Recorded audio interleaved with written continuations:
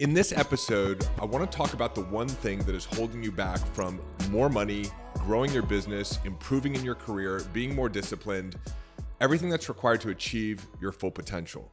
And that thing is choice. You are operating as if you have a choice. And when you can eliminate that option, when you have no choice, you'll create extraordinary results in your life. So I'm going to start by telling you a story. I have a private client who lost his son to suicide. And that was actually the way he came into my world. As only I can imagine, his life was devastated as a result of the loss of his son. And in seeking some sort of emotional stability and finding tools to move forward, he showed up at one of my live events, got into our work, and he's been in our community for the last several years. And this work has transformed his life. And as a result of that, he became certified in our work, and he's been incorporating it into the leadership development company that he's launched. So we've been working together privately over the course of the last 9 months, and we've come up with a fantastic plan for him to grow his business, but he has not been taking consistent action. And so we started to unpack it on one of our last calls. And one of the things that he told me was that 1 million people were going to know his son's name, the son that he lost. His name is Marcus. And he said, I'm doing this work because I want to bring emotional intelligence, emotional resiliency to people in the environments where they work so that I can support them, so that some of them can be saved from the same type of tragic loss that I experienced with my son, but also so that people can be free and happy in their lives. And he has an opportunity to build the next generational leadership development company. There are a lot of people who are aging out right now. People like Tony Robbins, people like John Maxwell. And the technology to help human beings evolve and become happy, to downregulate our nervous systems and allow us to be resilient under any circumstance is evolving. So he is trained in that technology. He's got the pedigree to be able to bring it out to the world. He started his businesses without even putting much effort into it, generated $250,000. And yet we're having a challenge executing on the plan. And the reason why he's having a challenge executing on the plan is because he believes he has choice. He's comfortable right now. He's got multiple businesses. There isn't anything that is pressuring him to have to take action. But if we look for it, the pressure is actually there. He was the one who told me that 1 million people are going to know his son's name. And so we started talking about this intelligent journey that he's been on that brought him into this work, and he realized that his son Marcus played a critical role. If it weren't for Marcus, he never would have gotten into this work. And so really, he and Marcus are building this business together. And he believes that. But what he didn't see that came out in the course of our coaching conversation is that Marcus did his job, and now he needs to do his. He needs to be in consistent action and take this work to the people who need it. And as a result of that, 1 million people will know Marcus's name. And so when he started to see this clearly, he began to put himself in a position where he has no choice but to be who he is destined to be. But not seeing the truth of this situation, he gives himself a choice to procrastinate, a choice to focus on other things, a choice to question himself, a choice to wonder whether he's good enough or not. All of the things that the mind will do in order to mentalize these stored emotions, these unprocessed emotions inside of us that we developed when we were children. He'll come up with a logic or limiting beliefs or a story that will prevent him from moving forward, that will give him choice. And that choice will not only destroy the man he could have been, but it will prevent him from helping millions of people who need his help and ultimately honoring the contribution or the sacrifice that his son made in this life.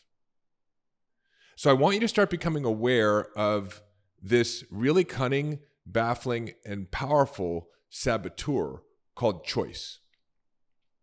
Where is there something that you know you want to be creating in your life? Or where is there a vision of who you can become, where you are allowing choice to prevent you from becoming the person you're destined to become, where you are not seeing the dramatic truth of the situation, and in that truth, seeing you have no choice. Because that's the leverage you need to leave your old self behind and become great. Because becoming great is not about hustle or grinding or pushing harder or setting your clock and being more disciplined. Those are all effects. The discipline, the execution of being honest with yourself about what's possible that you are not pursuing as a result of this thing called choice. It's scary to be honest with yourself. It was a really scary thing when I woke up one day around 13 years ago after having blacked out for the first time and not remembering what happened to me the night before, to realize that I was a drug addict, I was an alcoholic, I was a sex addict, I was probably a workaholic too.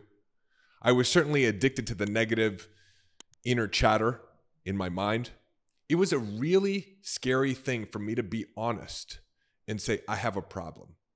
Fortunately, I had other people around me who I trusted, who also reinforced this idea that I had a problem. And I got into therapy and I got into working a 12-step program, and I didn't have a choice.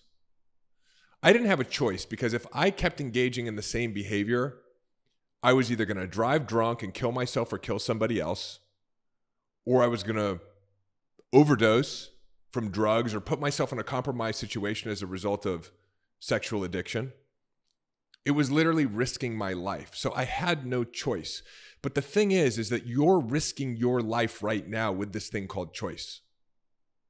So we've got to get you to a place, and we can do it together, where you realize you have no choice. I had to work a 12-step program and develop my recovery and get sober. And now as I think about extending that into the rest of my life, I think that I know that I can create a movement of awakened people. This is my vision. I believe that I can create a multi-billion-dollar transformational company. I believe, and I've shared this on other episodes, that I can become president of the United States and continue to help change the world. When I'm honest with myself, I believe all of these things are possible, especially when I believe that this vision that I have wasn't something I just imagined, but something the creator of heaven and earth has instilled in me. And that's my vision. And no vision is better than another. What's your vision? What vision do you have for your own greatness? Because in the earlier stages, we get glimpses and whispers of this thing, and then we shut it down. Oh, that's not me. I'm not good enough. That's for other people. Look at my current situation. How am I going to bridge the gap between where I am and where I want to be? That's what my client feels. All of that, even though I can see clearly that his life and his career have been unfolding for him to create the next great $100 million plus leadership development company. Hey, it's David. Quick interruption to your regularly scheduled podcast episode. I want to let you know about an opportunity to go even deeper into this work together. If you have not yet, please check out the show notes. In there, we've got links to both our Mind Hack and our Whole Human Framework programs. Our Mind Hack course is an incredible framework. It's the foundation of everything that I teach on this show to help you understand how to become deeply aware of the subconscious programs that are holding you back, and to teach you the technologies and frameworks to allow you to dramatically transform those belief systems and rewire your brain. Again, the Mind Hack program is our 7-day self-paced program. We also have our 12-week course, The Whole Human Framework. And we've got both of them right now bundled in a special offer for those of you who want to go big, want to go fast, and who understand that you don't want to put off another day of your full potential or holding on to unnecessary stress, anxiety, or suffering, but you want to be liberated from these habits of thinking and have a powerful living experience. Check out the link in the show notes. Jump on over to the website. Take a look at the programs and the extraordinary success stories of entrepreneurs just like you who have gone through these courses, and I will see you on the other side. And now, back to your regularly scheduled podcast episode. What are you imagining for your greatness? Because that's not something you're imagining, it's something that you've been given. As I mentioned before, recovery put me in a position where I had no choice. And in recovery, I saw that the God of my own understanding could do for me things that I could not do for myself. And this is not a religious conversation.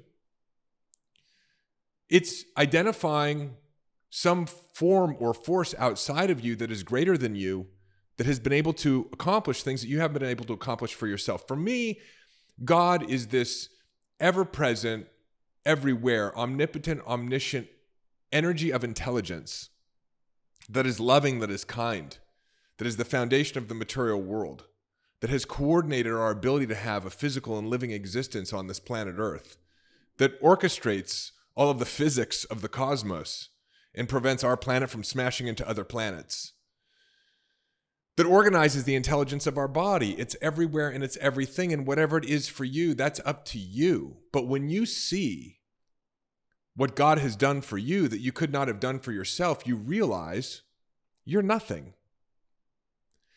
When I was in recovery, God took my stresses and my worries. God took my obsessive habit of using drugs and alcoholism. And it was a practice every single day to surrender and remind myself that there's work for me to do and there's work that I'm not meant to do. And that work that I'm not meant to do is meant to be done by a force greater than me. But when you really look at anything that you've ever accomplished, anything that you're proud of, anything that you cherish, 99.99999% of it has been done for you.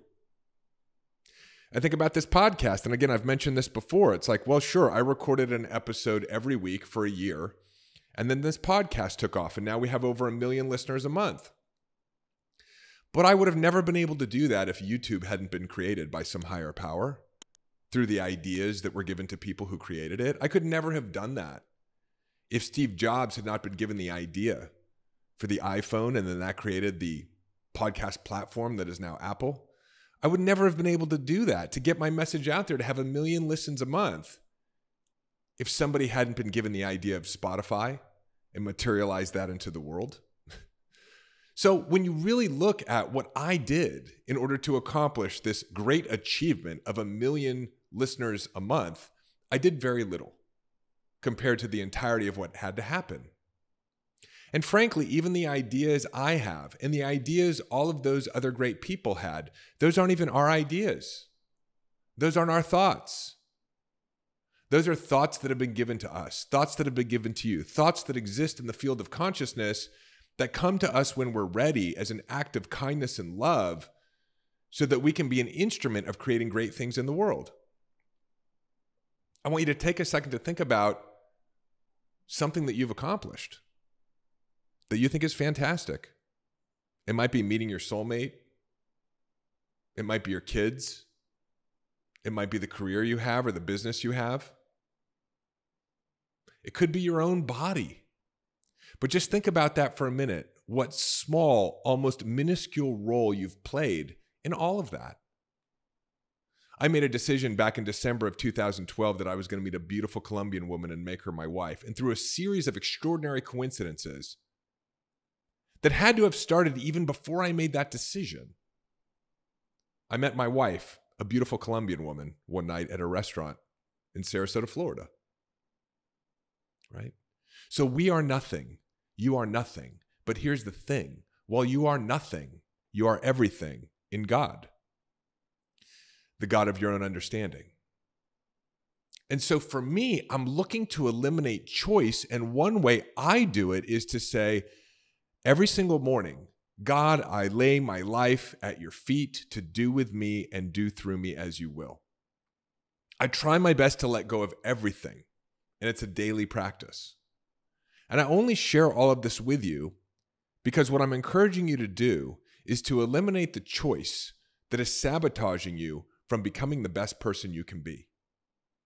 This is particularly dangerous if you've got a comfortable life, and most of us do, even though we may not be where we want to be financially and we may not be living our full potential. We're comfortable. We've got a roof over our head. We've got a little bit of money in the bank account. We've got food on the table. We've got access to the internet. And so we use those things as a reason for not being the greatness that we actually are. I know there's greatness inside of you. There's greatness inside of each and every one of us. That's why we came. You've imagined greatness for yourself. You have a vision for what you're capable of. It may be something that you're actively pursuing right now, but choice is preventing you from being in more consistent action. It may be an idea or a vision that you had several years ago that you've temporarily given up on because life feels too hard or too complex, or there's too many things going on. So for me in all of that, I surrender my plan to what I call the great waymaker, right? My higher power. And you don't have to use God.